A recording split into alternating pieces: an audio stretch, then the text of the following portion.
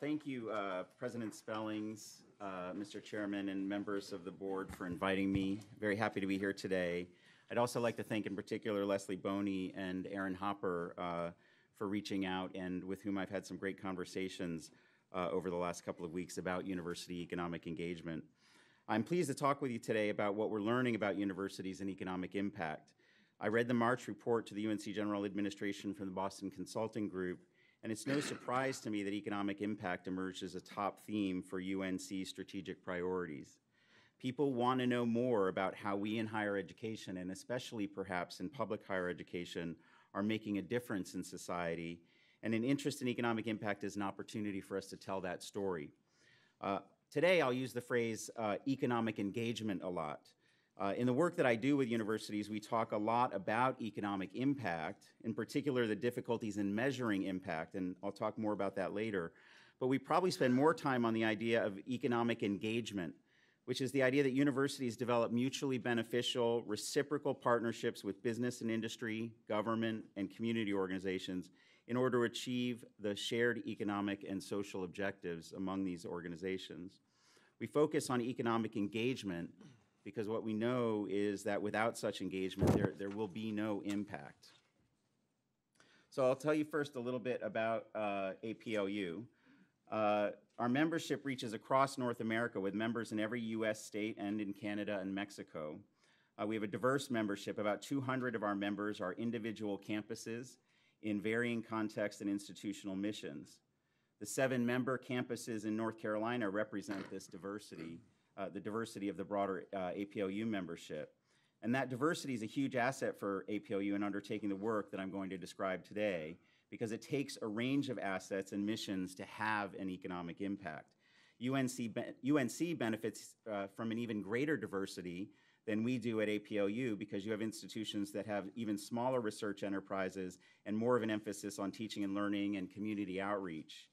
So, for example, the Western Carolinas and the Appalachian states play a huge role in the kind of economic engagement I'm going to talk about today, even though those kinds of institutions aren't members of APLU. There are also just over 30 university system offices that are members of the association. On behalf of our members, we conduct research and policy analysis and advocate for federal programs that support scientific research and other higher education issues. We work with Congress and the federal government in doing that advocacy. In addition to the DC-based policy work, though, we also focus efforts on supporting the development and implementation of institutional level policy. Generally, our work here with our institutions focuses on these 3 pillars: increasing degree completion and academic success, advancing scientific research, and expanding engagement. And I head up the Office of Economic Development and Community Engagement, and our focus is on that 3rd pillar of expanding engagement. These aren't silos, though. Our work in my office also extends to the degree completion and research pillars. It's just that we see those activities through the engagement lens. And so my office convenes 2 of APLU's member groups. One is called the Council on Engagement and Outreach, or CEO, we call it. And that is leaders from our campuses that do a lot of community development, community partnerships, and so forth. And I also convene our Commission on Innovation, Competitiveness, and Economic Prosperity, or CICEP as we call it for short, and we need a short name for that one. And CICEP convenes folks who are sort of heading up economic development and economic engagement activities on our member campuses. In CICEP, we've developed a framework for our efforts which are aimed at bolstering university commitment to economic engagement. And the first part of the framework is presented here. We believe that universities must first know well what they are doing in economic engagement. What are the programs and practices that help the university be connected to their region in this way and have impact? We also believe that universities should find ways to measure these activities and, importantly, their outcomes. They should also be able to tell the story of economic engagement and impact. And finally, universities should develop the capacity to do all of these things in an engaged manner, knowing, measuring, and telling through interaction with both internal and external stakeholders. And this is a very important, the engage piece is a very important part of this framework and how our universities do this work. The second part of our framework encourages universities to define broadly the work of economic engagement, taking into account an array of institutional activities and an equally broad array of economic and societal outcomes. We use this Venn diagram to describe university contributions to the economy. Universities develop talent, creating the human capital needed for the 21st century economy. Ask any one of the chancellors sitting right here or any other university what their institution does for economic development, and they'll likely answer by saying graduation. It's the main thing that universities do to help economies and communities thrive. Universities also contribute to economies through innovation and entrepreneurship, though, tapping the riches of science by working to bring discoveries to market.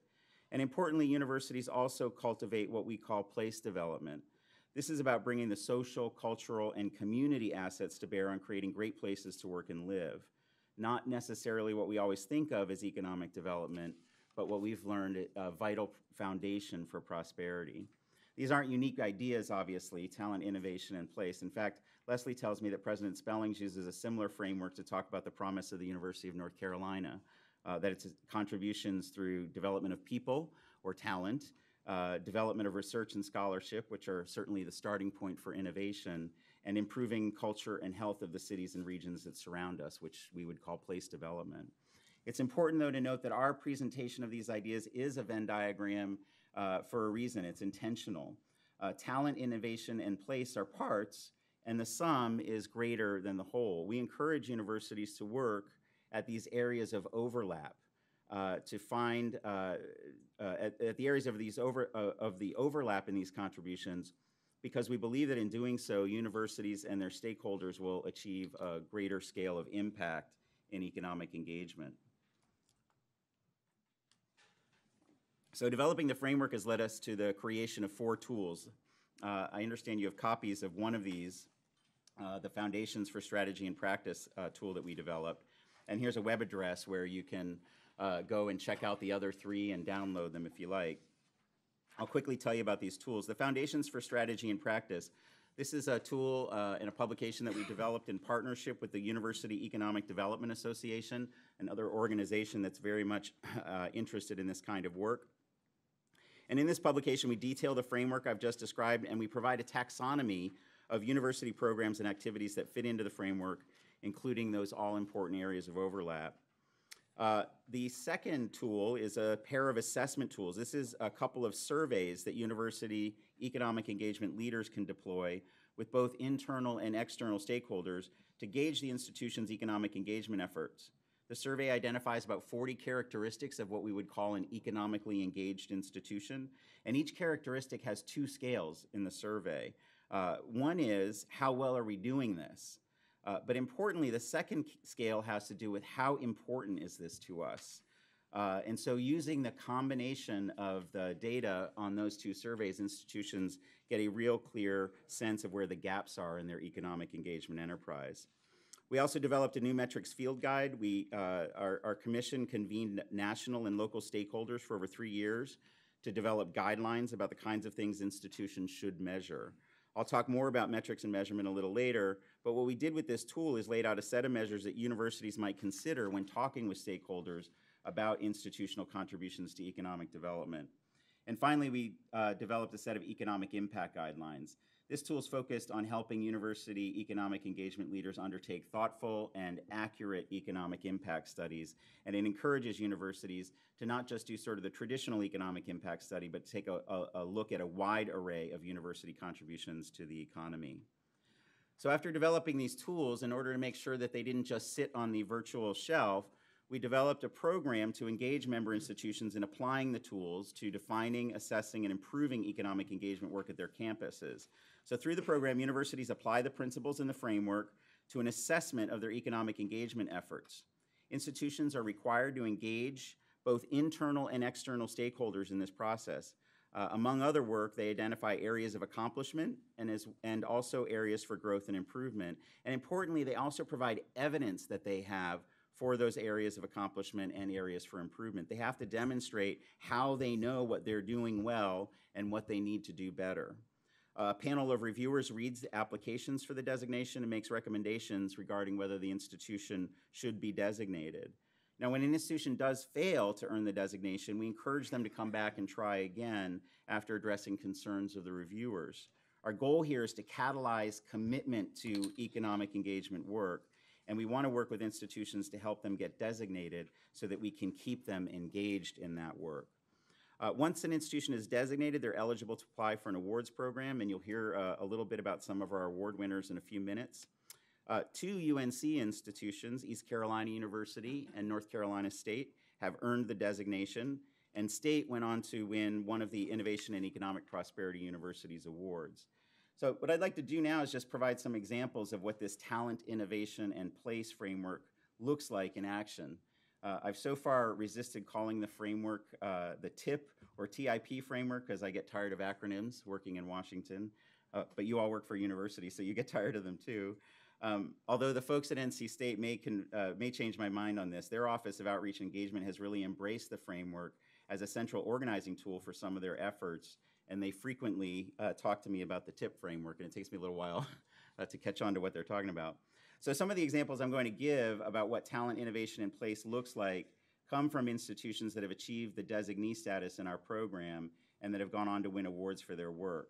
And I hope to demonstrate with the range of examples that university economic engagement isn't just something that big research universities do, that universities of all types make these kinds of contributions. And this has actually been a challenge for us in this program, is recognizing the diversity of institutions and having standards that actually work across those. But as President Spelling said earlier, we really do have to be aware of the distinctions among our institutions and the kinds of contributions that they make. And so we've been very careful to try and do that. So my first example is from North Carolina A&T University. And I've included this example, and in the example of the illustration, that this example really shows us what happens when you take the talent and innovation pieces and link and leverage across them. A&T's Center for Entrepreneurship and Innovation serves as a hub for commercialization of university technology and also the development of entrepreneurs.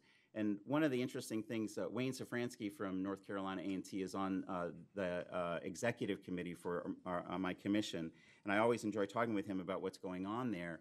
One of the interesting things is that technology transfer and entrepreneurship are not divorced at A&T, and that happens at a lot of our institutions. We have folks working on tech transfer, but then we have a whole bunch of other people thinking about what makes for good entrepreneurship.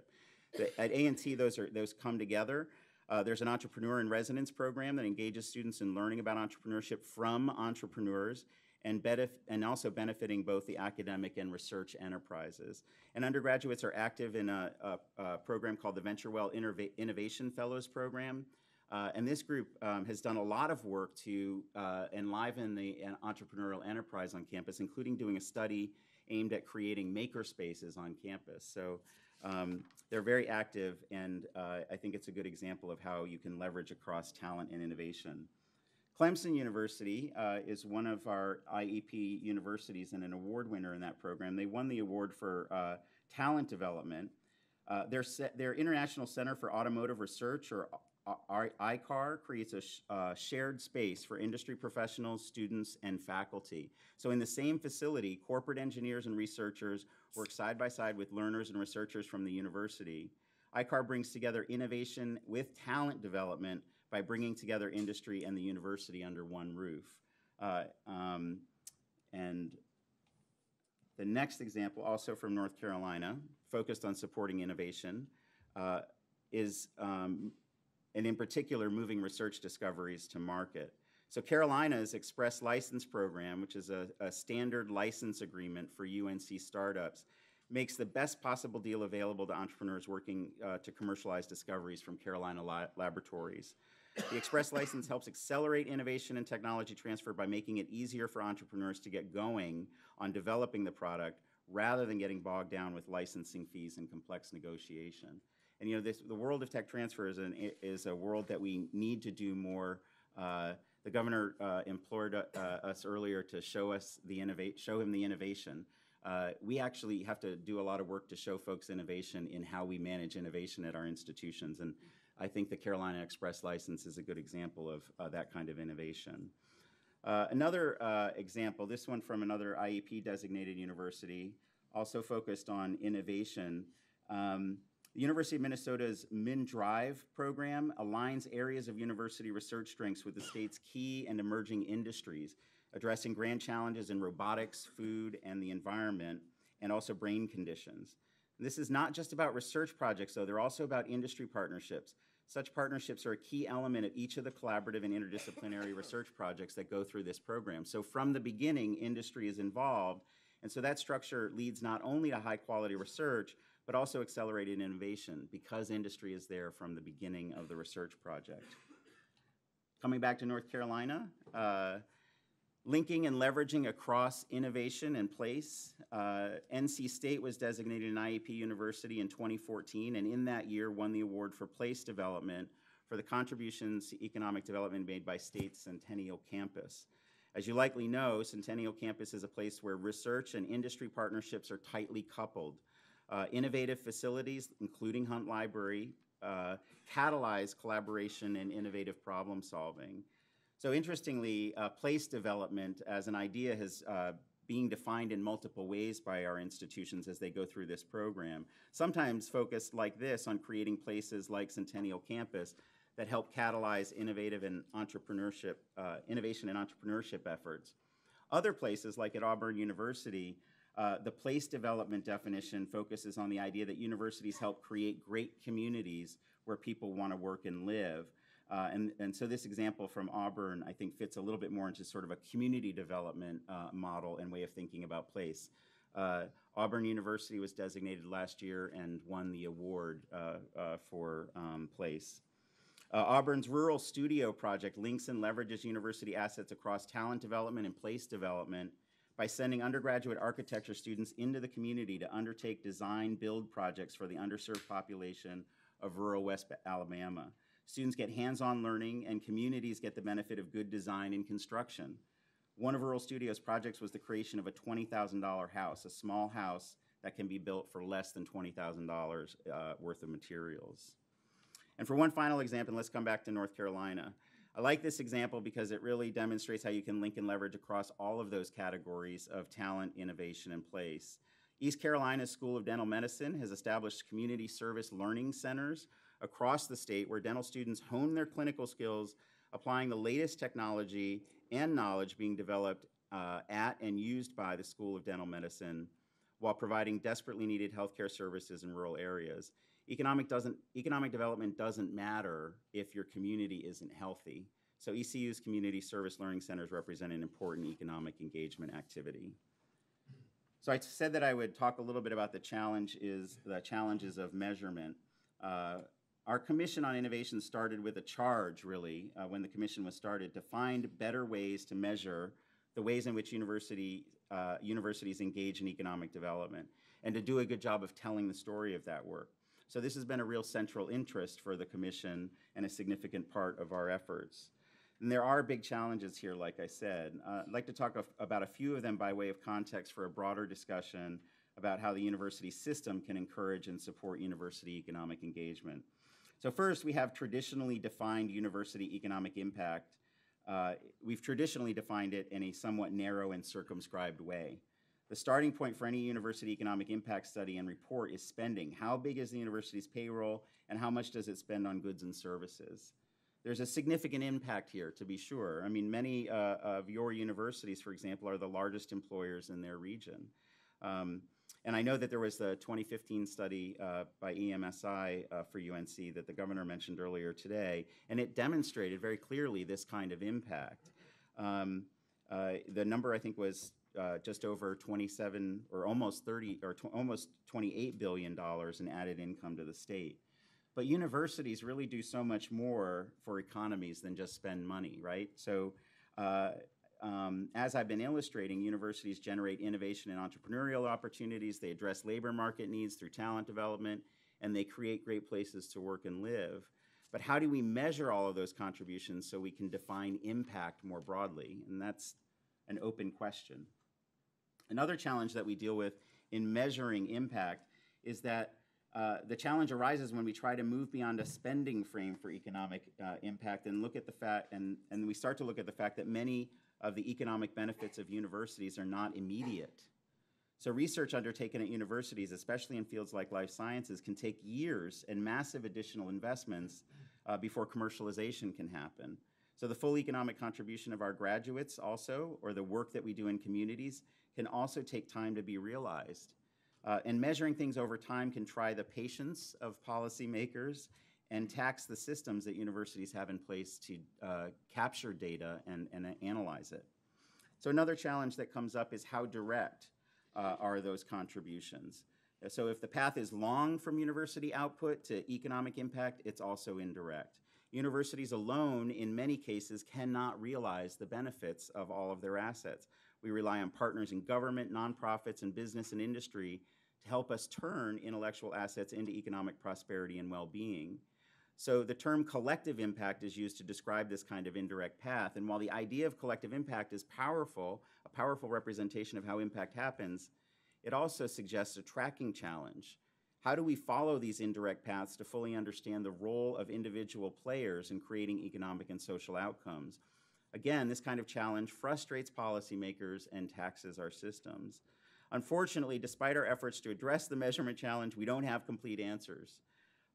One of the great things, though, about the Innovation and Economic Prosperity Universities program is that we're seeing institutions focus on measurement. They're trying to identify the right evidence for their accomplishments and areas for growth. And the program encourages development of a culture of evidence, and institutions are engaging in new ways with stakeholders to identify the right evidence and indicators and to capture better data about what works. I said earlier that without engagement, there is no impact. And we're also learning that without engagement, there is no meaningful measurement of impact. So which leads me to some final thoughts. In our conversations over the last few weeks, Leslie Boney has encouraged me to talk a little bit about the role of university systems in all of this. And to be honest, I felt least confident about this part of my talk. I interact with individual universities much more than I do with system offices. But I did a little research, did some reflection on what I've observed about systems and economic engagement, and came up with a few thoughts on this front. So here's what I have. First, as system offices turn their attention to encouraging and supporting individual campuses to become more economically engaged, I think that they need to see their contribution as one of more of facilitator than of regulator or allocator. So the system really has to facilitate this kind of work across the state and not sort of push regulation in to make it happen. Economic engagement is highly context sensitive. Just as we have to recognize that our institutions are all distinct and they have distinct missions, we have to realize that those contexts means that the way we do economic engagement is sensitive to those distinctions. There's no one-size-fits-all approach. So system offices must facilitate the work rather than regulate or manage it. In the world of technology-based economic development, we talk a lot about ecosystems. The idea is that organizations do not make economic development happen all by themselves. There are complex and dynamic networks and interactions at play. This is also true of economic engagement, and a system role in this work is helping to build those ecosystems, helping to make connections across campuses and between campuses and others. And in being an ecosystem builder, the system also plays a role as an intermediary, which is another important role and also a role that we talk a lot about in tech-based economic development. System offices can convene campuses and connect them with stakeholders in state government, the civic sector, and in business and industry. So acting as that mediator between the universities and other players is a very helpful role for the system. Also in this convening role, systems can see broadly where the assets are and help align university assets with state needs. So, and importantly, system office can help at a statewide level align the resources necessary to fulfill the promise of these assets. So doing strategic resource planning becomes vital in terms of reflecting back on all of what we said about institutions being distinct and having distinct assets. We have to understand how those assets align with what the needs are in the state. And alignment of resources is related to another important system role, helping us to be good stewards of public money by setting benchmarks and standards for quality and outcomes, and importantly, helping make measurement happen. So we've talked a lot about these challenges of measurement. I think that overcoming these challenges can really only happen at scale, and system offices have the ability to bring scale to measurement. Speaking of scaling, I was talking with a friend and colleague about the role of systems, and he shared for me what was a new way of thinking about scale. The colleague had worked at the National Association of System Heads, an organization for people in the role that President Spellings is in. And in his work at NASH, my friend Jonathan learned about scaling out versus scaling up. Scaling up means focusing on individual units and building their capacity. Individual campuses need to be able to scale up solutions they find working for their students and other stakeholders. System offices, on the other hand, need to focus their energies on scaling out, building capacity across institutions by helping to transfer the ideas that are working on one campus across other campuses. But importantly, scaling out isn't just picking up best practices in one place and plopping them down in another. It's about holding up these best practices as examples and then doing the harder work of translating and adapting them across different contexts, communities, and missions. So to finish up, just a couple of quick examples of the system role. First, the State University of New York, at the State University of New York, Chancellor Zimpher talks about systemness. The idea that the 64 campuses of that system, including everything from community colleges to research-intensive universities, can do much more together than the sum of what they can all do individually. So implementation of Chancellor Zimpher's systemness concept means leveraging the strengths of individual campuses and making those assets available across the system. So when you take the idea of systemness and combine it to the broad concept of economic engagement I've talked about today, you begin to see how facilitation of sharing of assets across institutions within a system can be a powerful economic driver. Some institutions, because of their context, community, or mission, are going to have stronger assets in either their talent development, innovation, or place development capacities. Or they might be doing better in linking and leveraging across two of those areas than others.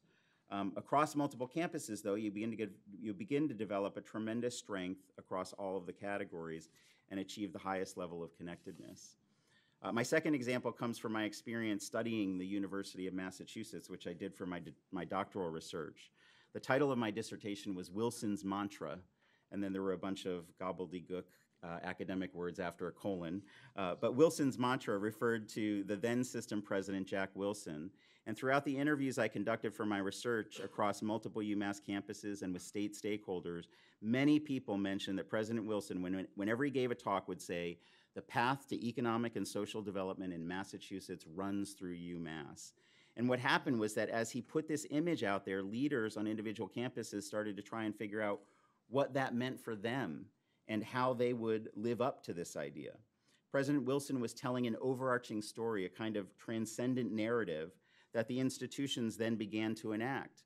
Of course, President Wilson did a number of other things to encourage the effort, including convening people across campuses to work on research and economic development collaborations, and establishing a science and technology fund to encourage the kind of work that would lead to the outcomes he was envisioning.